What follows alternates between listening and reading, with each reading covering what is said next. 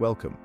Off-grid chicken farming can be a viable way to generate income and increase self-sufficiency, but it requires careful planning and management to be profitable. Here are some key aspects to consider. Breed selection is crucial.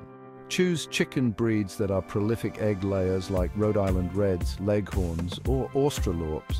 Dual-purpose breeds that provide both eggs and meat, such as Orpingtons or Wyandottes, are also a great option.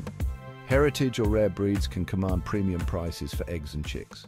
Housing and setup are fundamental. Build an affordable coop using reclaimed materials to keep costs down. Ensure proper insulation and ventilation for year-round comfort. Provide adequate space, nesting boxes, and roosts. Use movable chicken tractors to allow foraging and fertilize your land. Feed and care.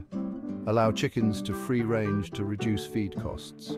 Grow chicken-friendly plants like sunflowers, mulberries, and vegetables. Supplement with kitchen scraps and garden waste. Implement biosecurity measures to prevent disease. Profit strategies.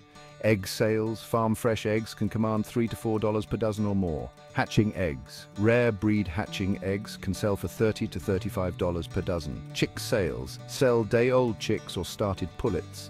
Meat birds. Raise dual-purpose breeds for both eggs and meat fertilizer. Use chicken manure to enrich garden soil or sell as compost. Financial considerations. Track all expenses including feed, housing, and time investment. Factor in seasonal production fluctuations. Consider value-added products like pickled eggs or bone broth. Build a loyal customer base through farmers markets or direct sales. While it's challenging to compete with industrial egg production on price alone, off-grid chicken farming can be profitable by focusing on quality, ethical practices, and niche markets. The key is to diversify income streams and minimize costs through sustainable practices. Thank you for watching. Please like and subscribe.